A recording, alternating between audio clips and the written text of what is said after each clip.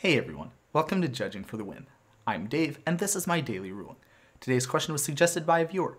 Thanks to Tim the Destructor for this one.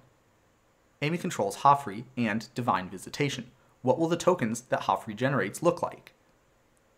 Okay, so before we get to the actual question, I want to build my way up to it because the complexity for this one is a little bit above average. And there's a lot of different ways that Wizards has worded effects like this in the past, and a lot of different changes to the answer can result from the different wordings that they've used. So, first of all, we're going to take a look at this case. We're going to use Rite of Replication to copy a grizzly bear while we have Divine Visitation out. What will that token look like? And so for the answer to this one, hopefully this should be pretty straightforward. Anytime you're going to make a token, the thing that's making the token is going to have some instructions that define what the characteristics of that token is going to be. Now, the way that Divine Visitation works is anytime you're going to make a creature token, it says we're going to throw away all of those instructions that make the characteristics of that token, and we're going to use my characteristics instead, that being the 4/4 white angel with flying. So, for example, if we were going to make a 2/2 black zombie token, we would throw that information away and make a 4/4 white angel token with flying. Alright, so in order to apply that situation to what we have with Rite of Replication here, let's take a look at what the characteristics of the Rite of Replication token is going to be. And so we can see that those are just going to be a copy of the grizzly bear's characteristics. Now, Divine Visitation is going to throw all those away, and it's going to put its own characteristics in their place. And so you're going to end up with a 4/4 white angel creature token that has flying. Okay, so now let's see how it would work with this other card, Heat Shimmer. So we're going to make a Heat Shimmer copy of the grizzly bear. And we can see that it's going to probably work out pretty much the same way as it did in the previous example, but maybe with a little extra wrinkle in there, because what Heat Shimmer says is it's a copy of the grizzly bear, except it has some other abilities. Now, as you can see here, the comprehensive rules defines these as exceptions or modifications to the copying process. So what that means is the copying process is going to look at the characteristics that the grizzly bear has, and it's also going to add those in to what those characteristics are. So in this case, when we're making this creature token, the creature token is going to have all the same characteristics as what the grizzly bear has, except we're also going to write in there haste, and at end of turn we're exiling this. So what does that do with the Divine Visitation? Well, it turns out that Divine Visitation is going to apply in exactly the same way. It's going to take that look at the characteristics that we already defined for this token and throw those all away. So all the hard work we did, writing in haste and at end of turn exile this, all of that work is going to go to waste because when the Divine Visitation applies its effect, then all of those are going to get thrown away and we're just going to end up with a 4/4 white angel creature token with flying. And so the token is going to look exactly the same as the Rite of Replication token that we made in the previous example. Alright, now we're ready for level 3. Level 3, we're going to use Kiki-Jiki Mirror Breaker to make a copy of grizzly bears. And at first glance, this would seem like it's very similar to the previous two examples, but take a close look at what Kiki-Jiki's ability says. If you look, it says that the token that you create is a copy of the grizzly bears, except it has haste. And so we know that the haste is going to get written into the characteristics of the creature token that we're generating. However, the sacrifice at end of turn is not part of the characteristics. Notice that it doesn't say the token has sacrifice it at end of turn. It just says sacrifice the token at end of turn. Now, what that means is that that is not part of the characteristics of the token that we're generating.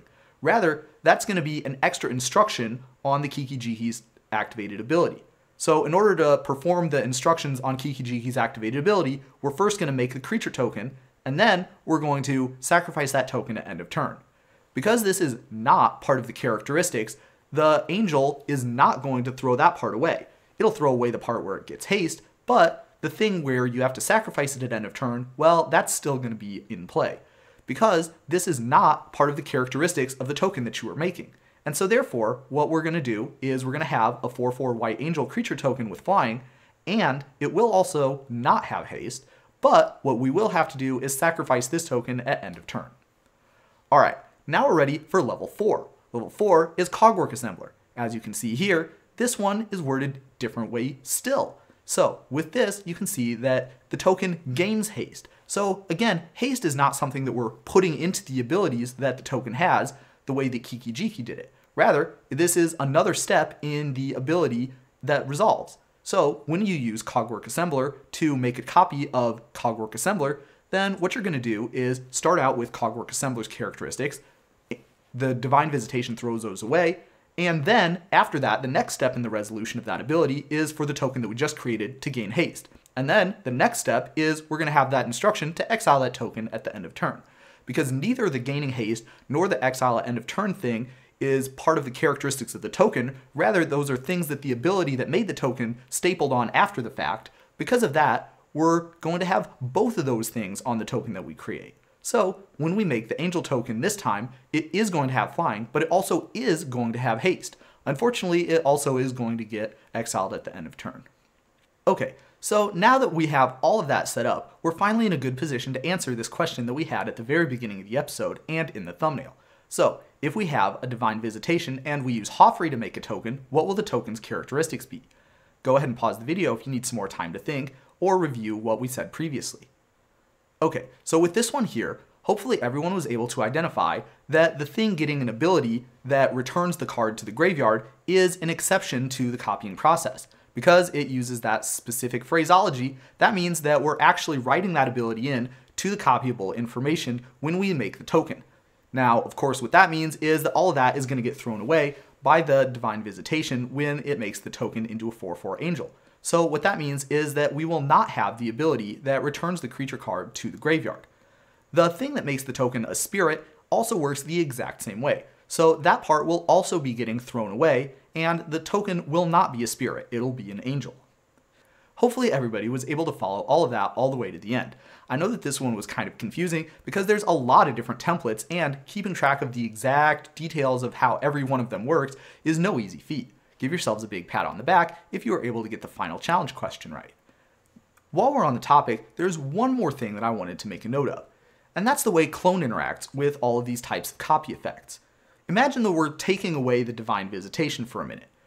Every time I said that something is part of the characteristics of the token that was created, well, that means that we were modifying the copyable values for the token that we created.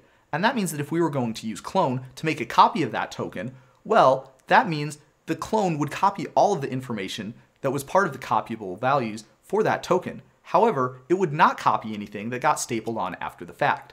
So, to see exactly what I mean here, let's take a look at our old friend Kiki-Jiki. Let's say we make a token with Kiki-Jiki. No Divine Visitation this time, we're just going to make the token of grizzly bears. Now, we're going to play clone. With the clone, we're going to copy all of the information that was part of the information that the token was set up with. So that means because haste was part of the information, we modified the copyable values, remember? Because haste is part of that information, that means the clone will have haste. On the other hand, the sacrifice at end of turn, that part is not part of the copyable values for the token. Rather, that part is something that we stapled on after the fact. It's an extra instruction that the ability does. Now guess what? The extra instruction that the ability does only applies to the token that was created with Kiki-Jiki. It's not going to be making any other tokens get sacrificed, and so that means that if I clone a grizzly bear's token that was generated by copying the grizzly bears with Kiki-Jiki, then the token would not have to be sacrificed at end of turn. Contrast that, if I were to clone a token that I made with Heat Shimmer, well, the Heat Shimmer ability is part of the copyable information, and so that means the clone would copy that one in that case. You can see that this is sort of the inverse of the tokens that were made with Divine Visitation. Anything that the Divine Visitation Angel token would have, the clone does not have, and any of those things that the Divine Visitation token would not have, the clone ends up having. So that's kind of a cool trick, and hopefully this video will help everybody keep track of all of those types of interactions as well. And that's all I have for you today. How did you do? Join me again tomorrow for another daily ruling, but until then, I hope you have a great day.